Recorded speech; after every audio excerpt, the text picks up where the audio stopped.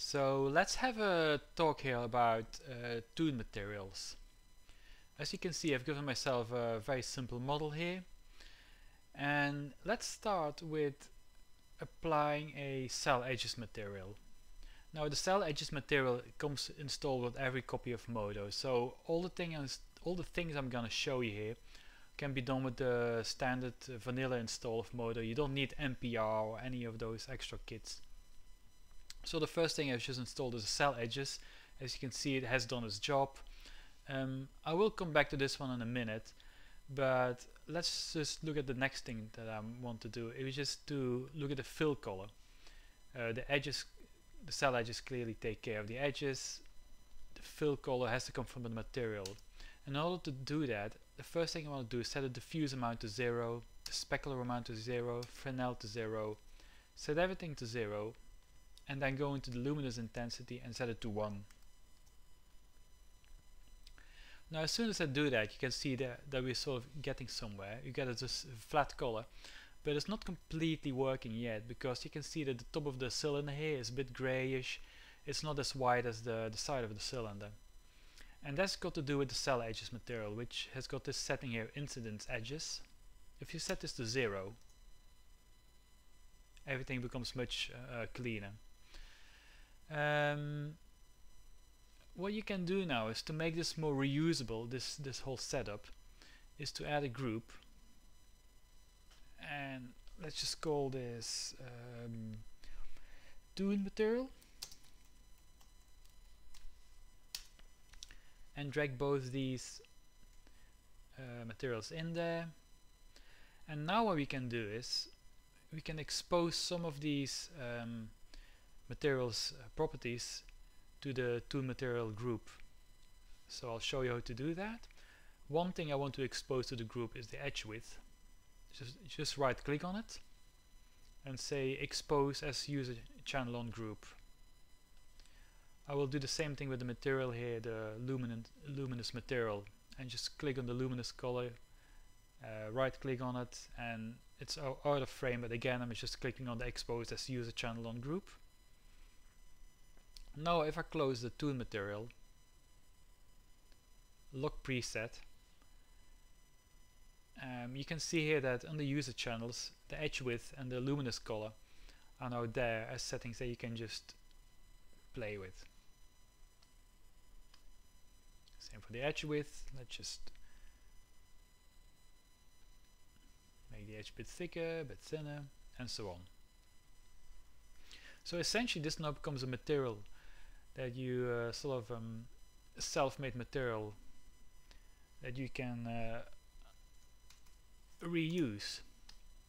Of course, what you can do now is of course to save it as a preset. But before we do that, there's maybe one more thing we want to do. Just let me unlock the preset for that.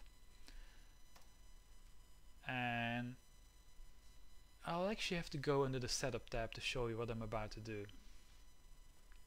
Because what we want to do now is we want to make sure that the quality settings, the render quality settings for the edge are set automatically. That's another thing that we wanted to look at.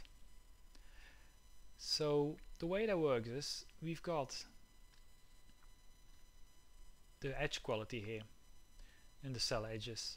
Now let me just quickly do a test render here, and I'll show you what I'm trying to get at here. If I render this out with a edge width of 4 pixels, because this is measured in pixels,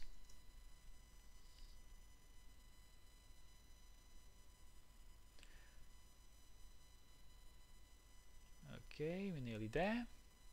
Right, so I've set this now to 100%. You can see this gives us a very clean and crisp line. There's nothing wrong with that. I'm perfectly happy with this. But look what happens when we set it to 1 pixel.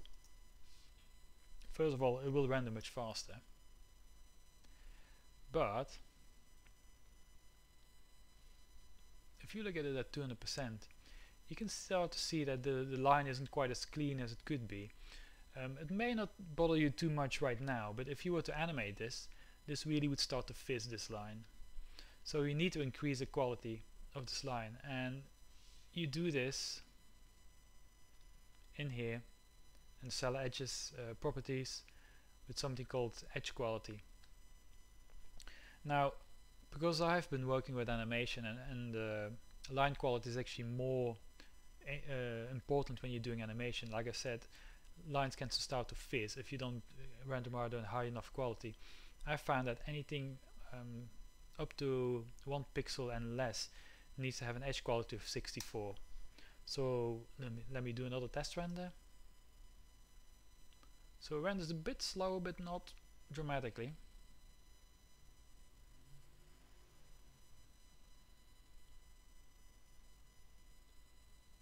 So nearly there. And there we are. Let's look at 200%. Now that's a much cleaner line, as you can see, compared to the previous one, which was starting to break up, was starting to go all grey and get lost. That's a sort of nice and crisp line I'm looking for. Now, essentially, the edge width and edge quality sort of want to be linked. A thin line wants to have a high edge quality, a thicker line can get away with a much lower quality setting. So what I can do is I can drag both these channels into this schematic. Let me just separate, oops, no, that's not what I want to do. Separate this channel. This is really just to make your life a bit easier. So because we're gonna have a link between this and this one, having this one separate just makes it visually a bit much easier, but you don't have to do that. So we want the edge width to drive the edge quality, but the relationship between these two is not going to be linear. So what we want to use here is a channel relationship. Let me just link that one up. Here we are, and here we are.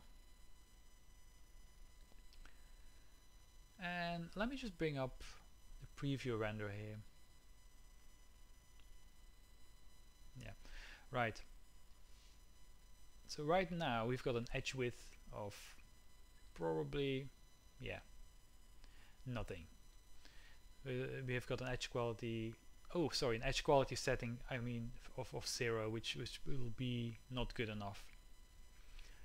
I know in fact that if I go into the graph here and we look at an edge width of 1,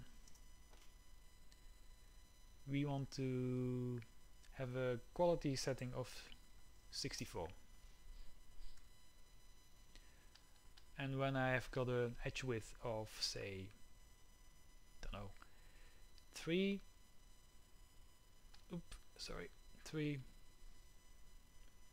inputs, a value of 3, I want to have an edge quality of, say, 4. So now if I look at the curve that I ended up with, this is what we get. So a line thickness of 1 gives us a very high render quality setting, of 3 gives us lower quality setting. I know from experience that the curve wants to have a shape like this, so I'm gonna leave it at that. Now what you should be doing right now is do a bunch of render tests where you just render out all these different sort of line thicknesses.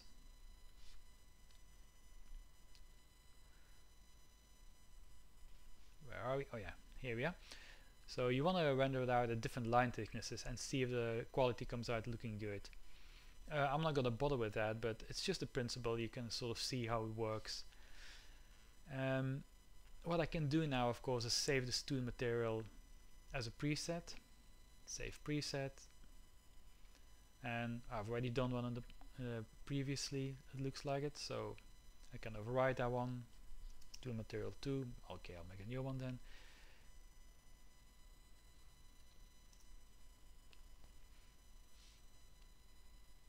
Right, so I've got myself now a material that you can set the edge width for and the luminous color, and it also will set its own internal render quality setting for the edge width, for the edge quality. So the next thing we want to look at is how this line thickness is influenced by the proximity of the camera. for that, in fact, let me just get that. There we are. So what we've got now is the group, the toon material group is controlling the edge width of the material within, and through this relationship in turn that it controls edge quality. So that's really just what we're looking at here. Now I want to have something that controls that edge width, which is of course the distance between the camera and the item. So as the item comes closer to the camera, let me just see here. Oop, a bit much. But as you can see, if it's this close, you probably want to have a thicker line. Let's see, maybe about 4 pixels. Let's make it 3 pixels. Okay, so when it's this close, I want to see a 3 pixel line. When it's further away though, that 3 pixel line starts to get a little bit too thick for my liking. So at this point I want it to be 1 pixel. Yeah, I can live with that. Right, so let me just move this preview out of the way a little bit, and let's grab these 2 items here, drag them into the schematic, and I've given myself a shortcut here, add world positions, because you use them all the time, I found. And let's add a measure distance node. So this will give us a measurement, this will measure the distance between these 2 items, like so. And again, the idea is now that we're going to drive this toon material's edge width with the distance. Again, I'm going to use a channel relationship.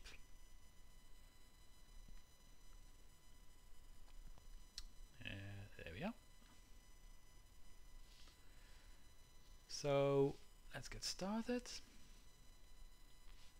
When it's this close, I want to see an edge width of 3. Did I say? Yeah, 3. Just by clicking on this little thing, this little square, you create a keyframe. And I will do the same thing for it when it's further away from the camera by zooming out. I want to see a 1 pixel line here. Again, create a key. Let's bring up the graph. Okay, it's a bit flat. Let's just zoom it in. Yeah, what's going on here? Oh, I see. Right. Okay, let's get rid of this key. Now I know from experiments in the past that this curve wants to look something like this, so you get a very natural thinning of the line as the item goes further away from the camera. Again, you probably have to do a few test renders where you animate the item away from the camera to see if this curve is the right curve. But anyway, as I now zoom in, you can sort of see that gradually the line gets a little bit thicker. And we know that this line is controlling its own render quality, so we also know the render quality is constantly the right quality, at the right setting. So there you have it. It's a very simple version of what I did for real. I mean, there's actually in reality much more going on in the rigs that I did for Mr. Bean, but this is a very simplistic version, and it sort of hopefully explains to you the principles that I've been using.